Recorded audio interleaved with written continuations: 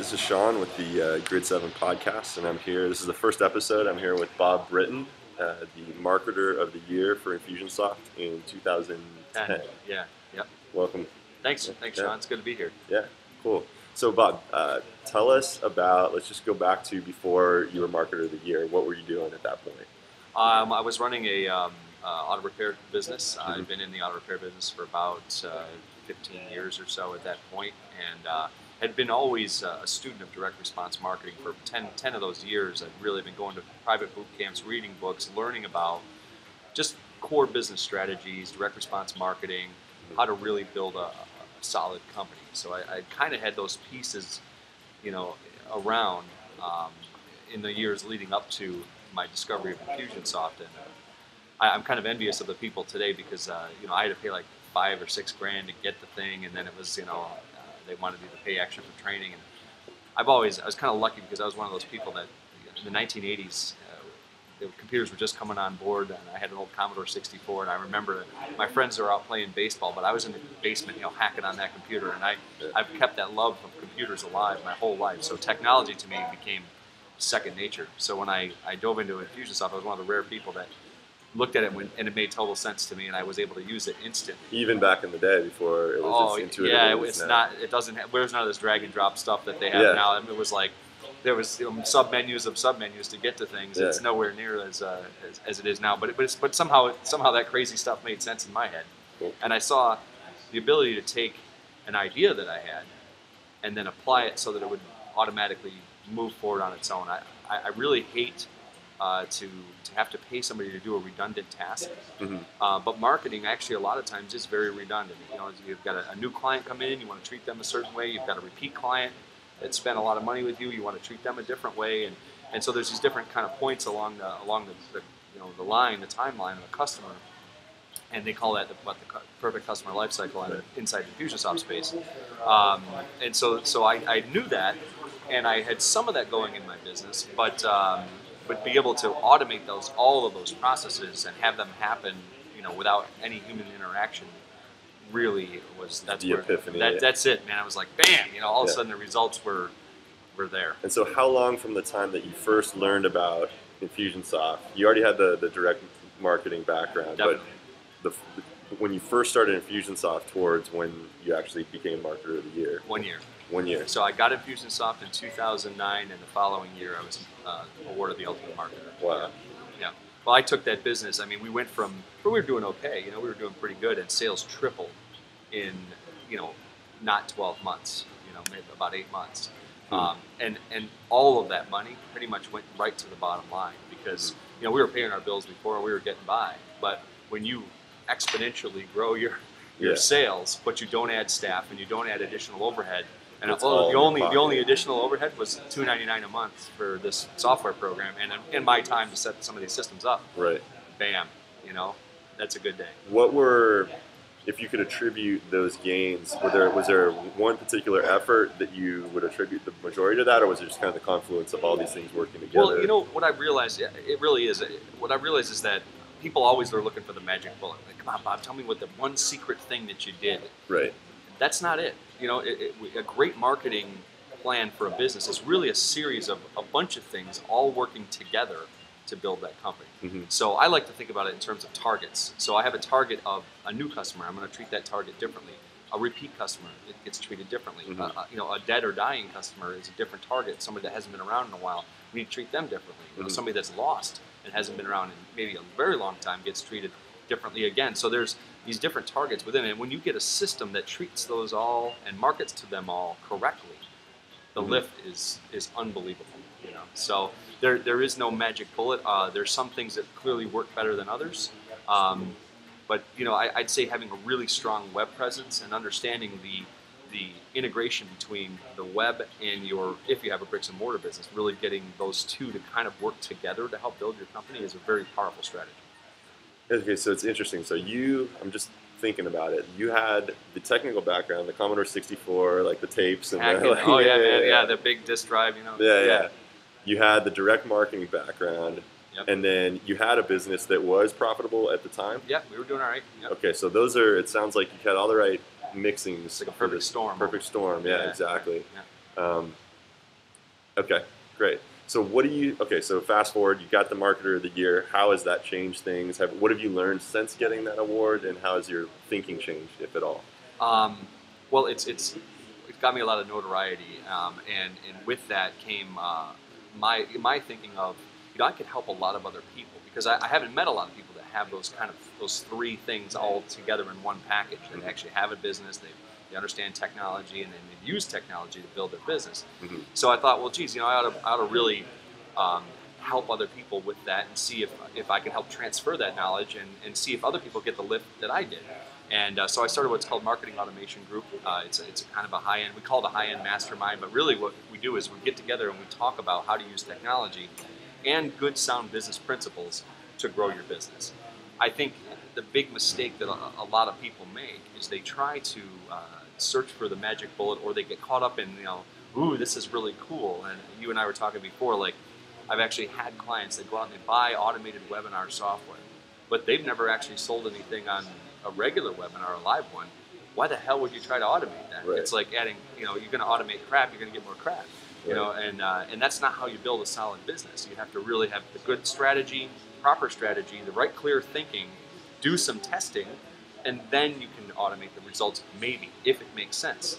I think I look at Infusionsoft as an extremely powerful tool, but a piece of a much larger puzzle of your business in terms of your marketing strategy, your product development, your customer, your understanding of your customer. Those things all work together to really build a business to a significant level.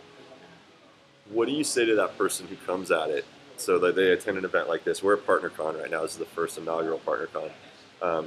But let's say this was InfusionCon, and someone comes to this as a customer, potential user of Infusionsoft, and they get so fired up about it, they got to have it, and they just think if you just sprinkle some Infusionsoft on it, it'll be amazing, right? Yeah. So what do you say to that person to get them to like say, no, let's like step back, let's look at your business. Like, what does that conversation look like? Yeah, that's a good question. I think you really have to start out by understanding what are you trying to do. All of us get we see the potential. We see, oh my God, if I did this, I could be like Bob, and I could have all these processes that work automatically, and it's going to make my business grow, and I'm going to make so much money. And that's true. But you have to really understand what your targets are first. And then there's the technology piece. How are you going to make this all work? How is it all going to plug in?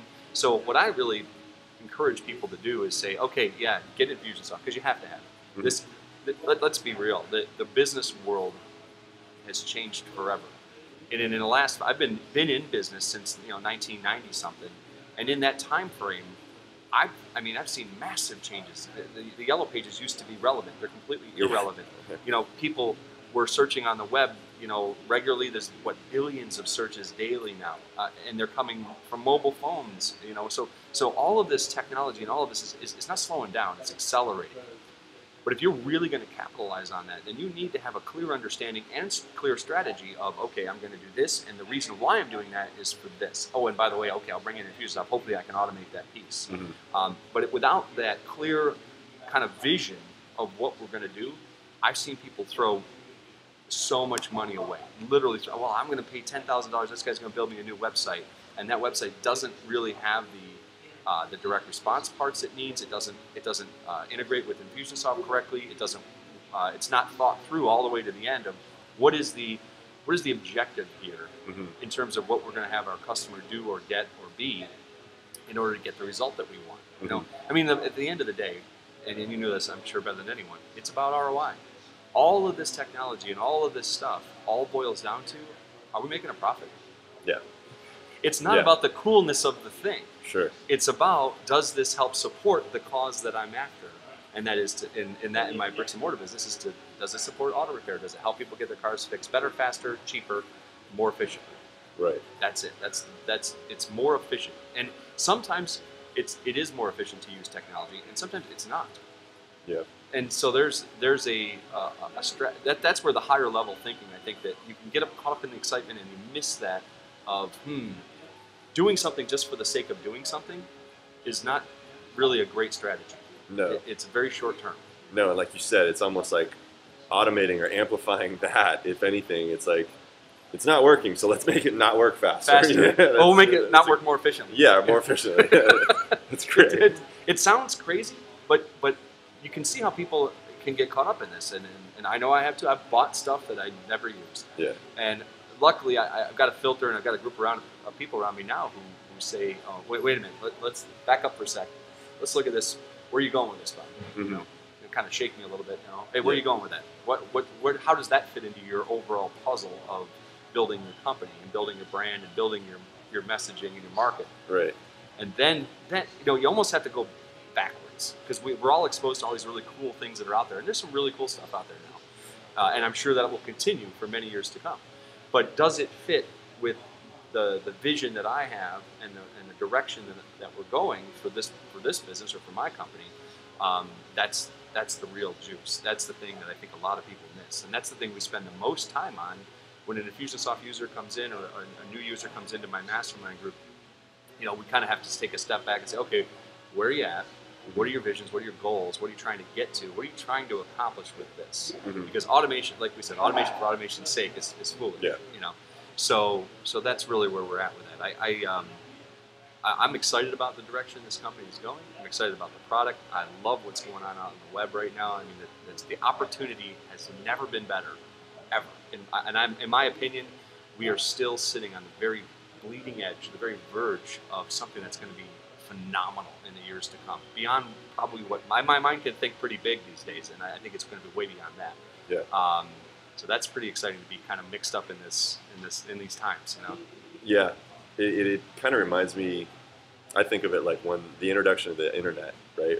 The same kind of, holy crap, like this has some potential. To me, it's like the next elevation up from that. There really hasn't been something that blew me away like this since the advent of the internet. And I don't know, it sounds like you see it. I feel exactly the same way.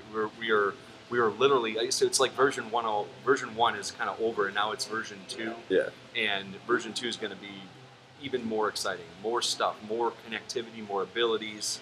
But more noise too. More noise. That, Yeah. There's so much noise right now, and I do believe that that's going to continue and maybe even accelerate. Which is why I think it's super important to get clear, mm-hmm. to get really clear. Simple statements like it's all about the ROI, it's all about profit. That's what we're here for. We're here to make more profits faster and easier. And if you can use a tool like Infusionsoft or many of the other tools and kind of put them all together to do that, that's what we're all about. Sure. Do you have any particular methodology, or is it purely just kind of an art form as to like decompose someone when you meet someone the first time and they're all excited about Infusionsoft or something else, and you decompose that down? You say, we're going to look at your business. Do you have a framework that you use for analyzing their business, or is it more? I always go back to, well, what does the marketplace say? That's the very first thing that I get anyone that I would talk to is say, well, what is your marketplace telling you? Are you listening to your customers? Are you listening? Do you have any customers? Right. And if you do have them, well, what are they telling you? Mm-hmm. And I think I don't think a lot of people really get that. It's like I see people, well, they have an idea, and then they're going to go sell this idea, but they don't really pay attention to the fact that maybe the marketplace doesn't want it, or they may want it, but they're not willing to pay for it. Right.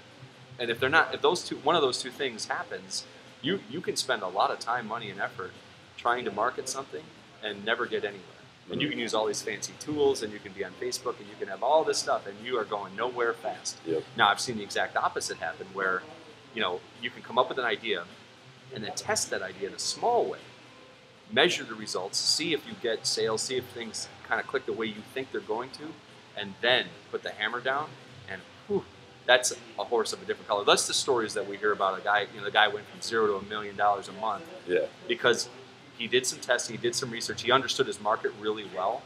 Yeah. And I think that's the thing that I would probably sit somebody down and say, and I kind of interview them and see how well do they know their market. Mm-hmm. I've been lucky. I've been able to really look at a marketplace and see a need within it. Mm-hmm. And I know we've talked, and you're very good at this too. You can you get a sense of things when you're talking to people. You get a sense of things, and you go, I bet if I built that, it would sell. Yeah. Which is very different from I have an idea and I think it's going to make some money. Yeah. Without really having the background in the kind of research in that space. When you're in a space for a while, and I don't know if you're a fan of Mark Cuban at all, but I love his book, and one of the things he said in his book recently was that he goes into a new space or new venture. He learns everything there is to know about it. He'll spend 3 hours a day plus reading every periodical, every article, every blog post, every book he can find about that particular subject until he's an absolute master and understands that space better than anyone. And then he'll go to social events and so on and talk to people who are in the space, and just to make sure that he's still learning. Sanity checking. And, exactly. Are the assumptions he's making, and then he sees opportunities and just kills it. Yeah. Because he already knows the space. Yep. And I think that's the biggest thing. Starting a business just for the sake of starting a business is not always the great way to go. So, or the fastest way to riches. If anything, I've learned. So I run the the Lean Startup Circle chapter for Phoenix, and big fan of like Eric Ries and Steve Blank and customer development and all that stuff. But that's like probably one of the most powerful lessons that I've learned in my entrepreneurial career is in terms of validating demand. Don't go out and invest all this engineering time and build something that you think you need until you've actually validated that there is a need for it, and like you said, that more people are willing to pay for it. Because they'll always tell you, "Oh yeah, that sounds awesome. I totally use that." Really? Until they're taking their wallet out. Until they're going, "Here you go, Sean. Here's $500 or whatever." Yeah. That's the litmus test. That is always the definitive factor. Yeah. Yep. Cool. Yeah. Very cool. Well, where do you see things headed? Like, if you were to try to project out, do you see anything swirling that catches your eye that you think is an interesting opportunity that you can reveal? I mean, don't reveal on camera here. I think honestly, and I mean this 100%. There's so much opportunity right now in this space, in the web space, in the internet space. Mm-hmm. There's way more than any one person could possibly capitalize on. Even thousands of people. There's just so much opportunity out there, and when you really start getting in here and you start diving into this, you start to see it all the time. I have a notebook that I keep with me, and I get ideas constantly of things that I know I could build out. Yeah. And so what I would encourage anyone who's watching this or anyone to do is get in, get all the way in. Start learning everything you can. Really read up and read blog posts and follow people that are the movers and shakers, and all of a sudden, all this stuff starts to appear. There'll be JV opportunities. Somebody will come up and say, why don't you and I partner up because you're good at this and I'm good at this. Why don't we work on this together? And that's happened to me a couple times. You can make some great money really fast when you're paying attention, you're working hard, you're going in a direction. There's just so much opportunity out here. It's so exciting to see because people get really jacked when they see a really awesome opportunity and they know they can capitalize on it. It's like for me, all the things came together. Well, that's happening every day at conferences like this. And I was talking to someone last night. They're like, "Oh, I met so and so, and they're really good at this." And I have a list of these people, and I think we can cross, pollinate. Those connections can be extremely powerful and profitable. Yeah. Yep. So cool. I think it's a great time to be alive. That's for sure. Cool. Well, any parting thoughts for someone who's just starting to investigate this stuff, maybe thinking about marketing automation, not sure, but has heard about it through someone else? I mean, well, in my opinion, you'd be crazy not to get on board. You're at the forefront of technology in this circle. I mean, if you stopped 100 people on the street and said, "Tell me what marketing automation is," they'd look at you, deer in the headlights. They wouldn't have any idea what that means. What is that? But when you do understand the power of it and you do know how to capitalize on it, it changes everything. And I believe that this is one of those kind of things that from this point where it's a starting point. Like looking back, you'd say, "Oh well, the assembly line for the car is, these days is no big deal, right? It's assembly lines are used all over for all kinds of." Take it for granted. Right? Yeah, take it for granted. And I think we're in that kind of phase right now where this is going to grow to a point where, it'll be like, "Oh well, yeah, it's like the QuickBooks for marketing your business. Yeah, everyone you just use it. Yeah, you just use it. Everyone has some kind of system that they have to use, and it starts with the awareness of it. And right now, that's where we're at. So the sooner you get on board, it's like the rising tide raises all boats. Yep. That's exactly where we are. But if you're not on the boat, you're missing out. Yeah. So you gotta get in here and get involved. Yeah. Get involved. Come to some conferences. Get to InfusionCon. Get around the energy. That's probably another thing I would leave people with. Being an entrepreneur is a lonely place. If you're out there on your own, slugging away day after day, trying to make ends meet, try to grow your business, that's tough. That's a tough place to be. And what's really empowering to so many people, and I've heard it over and over again, is they've come to a meeting where all us crazy entrepreneurs get together, and the energy level goes, and your personal energy goes through the roof, and you start to feel better, and you get that, that juice back again to go back and hit it again, with more energy, renewed sense of focus and direction, and that you can't put a dollar value on that. That's, for me, that's what got me over those difficult parts, was making sure I was plugged into a system that was bigger than me. I got around a group of people that were, movers and shakers, big thinkers, and it always kept me inspired and motivated to go to the next level, and the next level, and the next level. So. Awesome. Yeah. And then just last shameless plug, it's exclusive too. It's not like you take everyone, but if someone wanted to apply, how would they try to get into your mastermind? They can go to marketingautomationgroup.com, and you can read about what we're about there, and to fill out an application to join us or check it out. We do offer preview tickets for people to come out, to just come to one event, see what it's really like for them, whether it's a good fit or not. So that's probably the best way for people to get started, and then we'll always go from there. Awesome. All right, thanks, Bob. All right, you're welcome, Sean. All right.